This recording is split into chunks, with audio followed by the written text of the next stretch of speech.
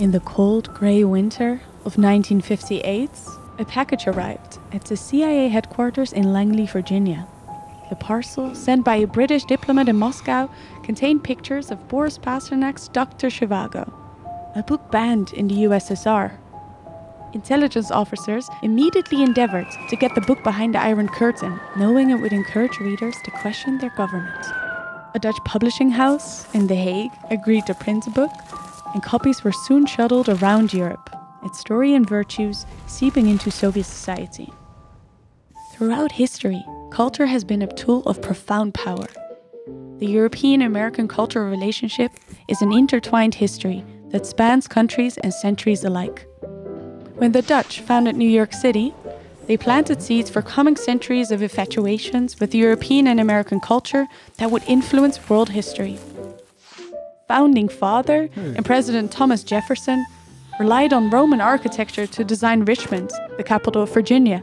Pierre L'Enfant, a Parisian by birth, planned the US Capitol, creating the grid that still underpins urban Washington. Not only did Europeans influence opera houses, museums, and other crown jewels of a budding American identity, but they also guided American postmodern philosophy, avant-garde literature, and film, helping shape the very notion of what it means to be free.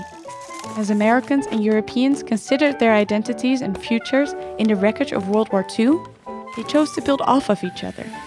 Thus evolved a cultural relationship, in tandem with complex foreign policy choices.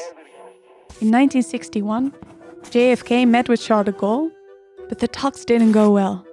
Jackie Kennedy, fluent in French, stepped in to win over French Culture Minister Moreau.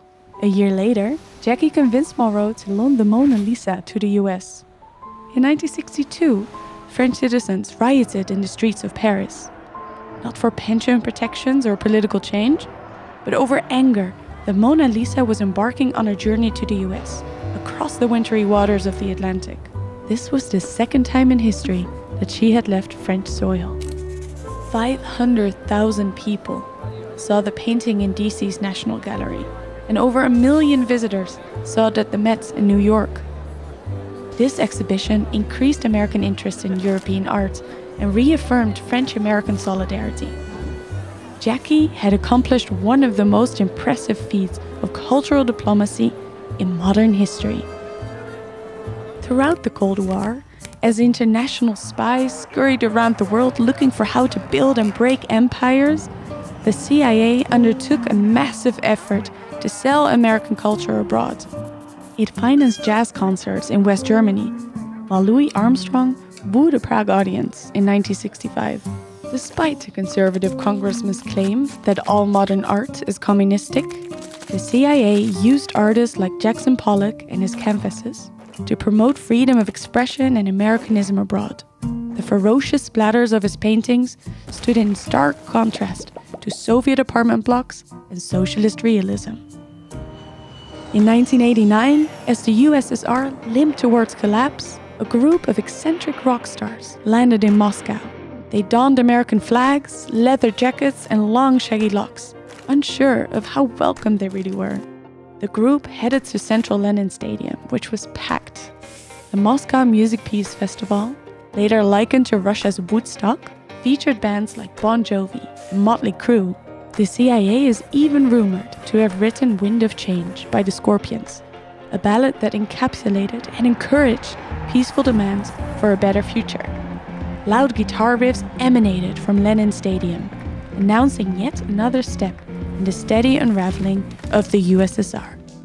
The CIA's exhaustive efforts in Europe celebrated the richness of Western culture, while taunting the tides of totalitarianism.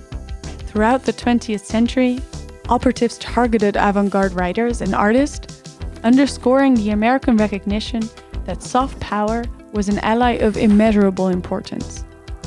Decades later, the fall of the Berlin Wall symbolized the collapse of the Soviet Union, and with it, the growing sphere of American influence and the opportunity for a more unified Europe. Today, roughly 75% of Americans trace their ancestry to Europe, from German wine country in Texas to French Cajun cuisine in Louisiana. It's impossible to separate American culture from European. 5 million Europeans live in the US, and nearly 1 million Americans live in Europe. Critics of abstract expressionism have sometimes viewed the works of artists like Jackson Pollock or Cy Twombly as messy and frivolous. In today's constant news cycle, it's easy to see art as a non-essential luxury. But, as the old adage goes, the pen is mightier than the sword. The 20th century demonstrate that paintbrushes, 35mm film, cassette tapes, and rock stars play central roles in the transatlantic relationship, starring in spy schemes and our collective consciousness. From a shrewd smile hanging in the Met to the smuggling of Dr. Zhivago, culture captures the very essence of international friendship. The 20th century clandestine amplification of Western culture shows that government too views art and culture as a tool of incalculable power, even mightier than the threat of nuclear war. Culture carries the ideals of democracy. Whether in Minsk or Missouri, we should all pause for a moment to thank the arts, present, past, and future, for serving as diplomats during turmoil and as friends during peace.